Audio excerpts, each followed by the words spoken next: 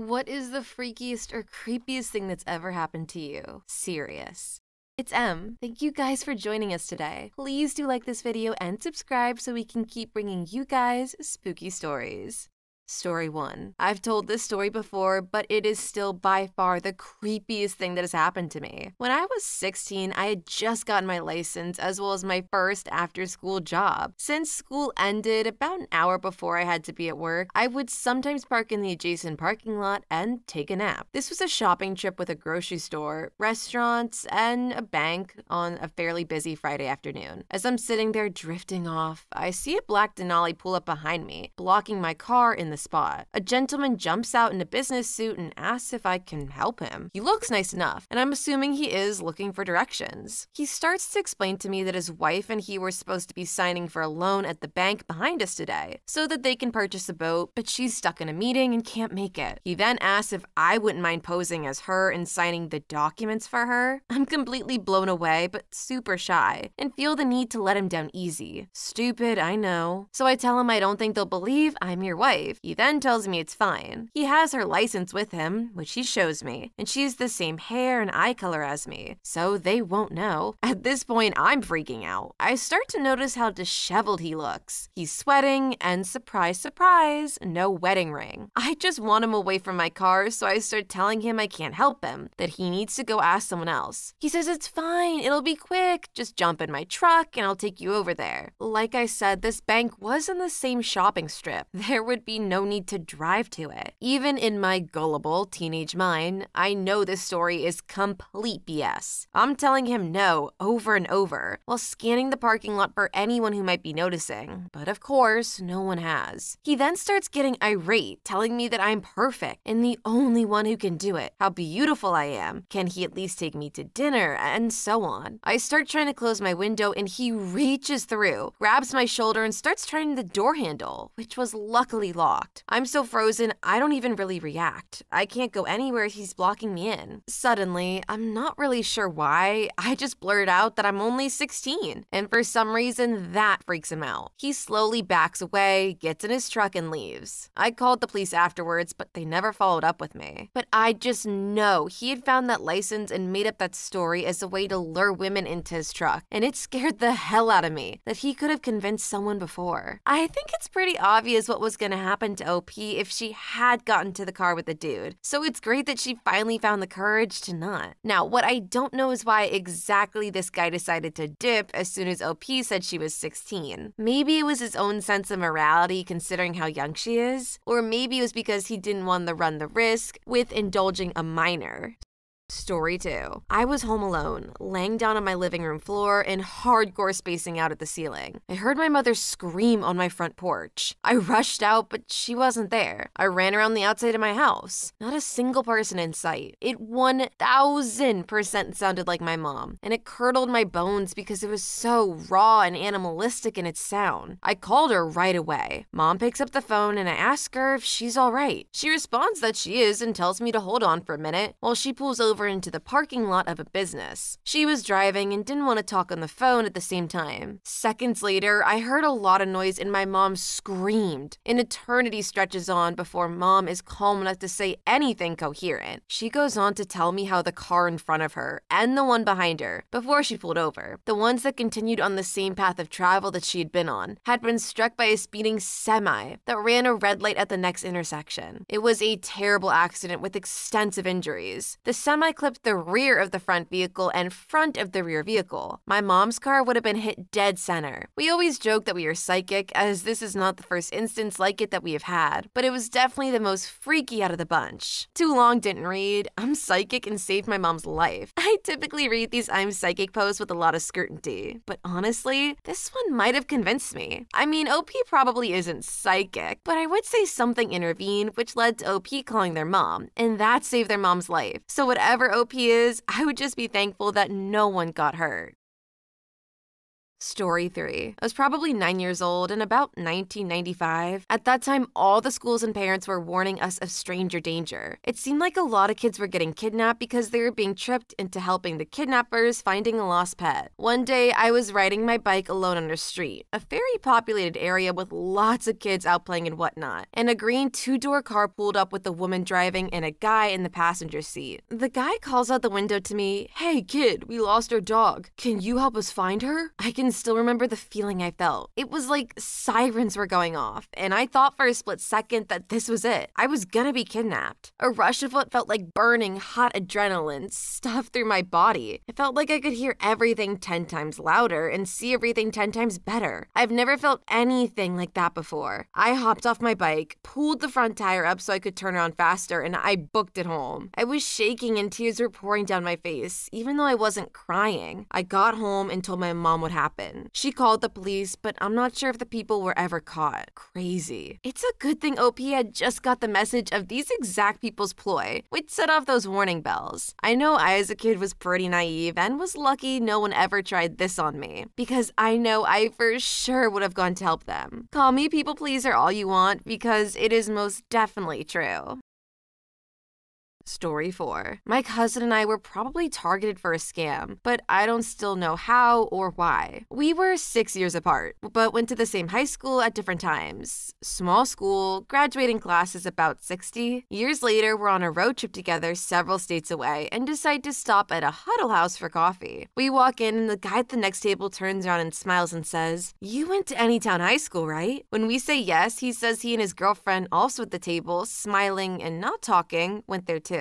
We didn't recognize them but smiled politely. Commented that it was a small world. He starts to rapidly talk about different things from the school, just disjointed comments that were a bit odd. He talked like a salesman almost. At first we smiled and nodded, but he had weird facts wrong. So we asked what year he graduated. He claimed not to remember. So we asked follow-up questions and he got cagey. Suddenly the girlfriend does, "This isn't working," and they suddenly pay and leave their food untouched. We since have determined they didn't go to our school and have tried to figure out how he knew what he did, to no avail.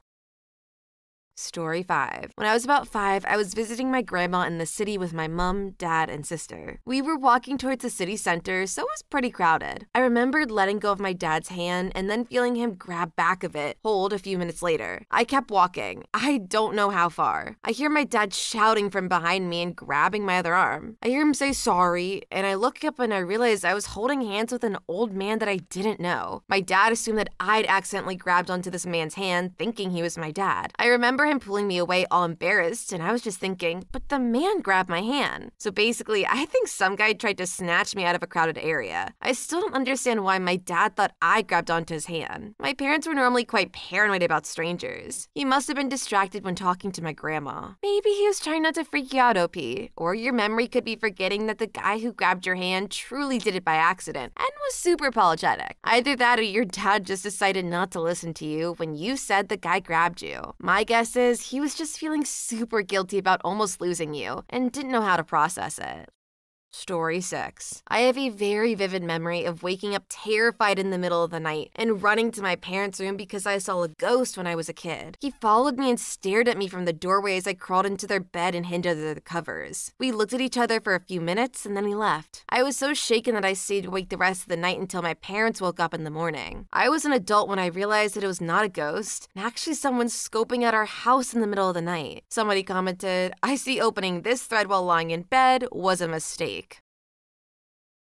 Story 7. I had a roommate who was always a complete a-hole, never was polite or kind to anyone. One night after I helped his drunk bed to butt, he turned to me and said, "I really appreciate you, and I know you don't like seeing me like this. You've been a good roommate and good friend. Thank you." I found him dead the next morning due to an undiagnosed heart condition that alcohol had amplified. Not creepy or freaky in the normal sense, but I will never forget how serious and genuine he was in his last words spoken ever. It was the first time I'd ever heard him compliment anyone. This was kind of sad compared to some of the other ones. It's nice that the last things the dude said were words of kindness, as I'm sure it helped OP a little bit more to deal with the grief. That being said, I know I would still feel very caught in the middle about his death, mainly because I think we as humans want to forgive those who have passed and blame ourselves. But sometimes it is important just because someone died. It doesn't not make them a D-bag.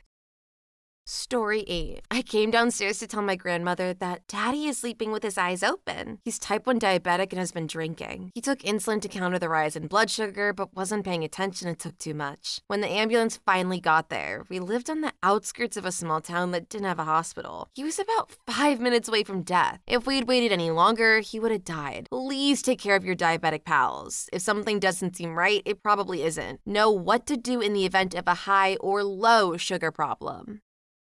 Story 9. In 1991, I went to a 7-Eleven by myself when we were at my grandmother's house. There was another kid about my age, we looked similar, etc. I bought a Slurpee and walked back to my grandma's house, and that was that. The other kid was kidnapped and murdered pretty much right after leaving that 7-Eleven. The only thing I can think of that kept it from being me was maybe I won some sort of cosmic coin toss. The police are pretty sure they know who did it but couldn't prove it, and to this day it still weirds me out. I'm 41 now and live in that neighborhood. I'm sure some of you guys listening out there have also gone through the metaphoric coin toss OP was talking about, where you somehow survive something that you honestly didn't think you were going to, albeit at someone else's detriment. The feeling relief conflicted with the guilt can sometimes just be all-consuming, even if you know you did nothing wrong. Story 10. I was alone in my house with my stepdad. I went to the bathroom. When I sat down on the toilet, that's when I saw someone was trying to open the door. I pushed it and said, "Occupied." But whatever was at the other side kept trying to open the door. I called my stepdad and I heard him from the kitchen saying, "Yeah?" At that point, I was terrified. It suddenly stopped. I checked the whole house for anyone other than my stepdad. Didn't find anybody. Then I went to the other bathroom and then used it. Still didn't know what the hell was at the other side of the door.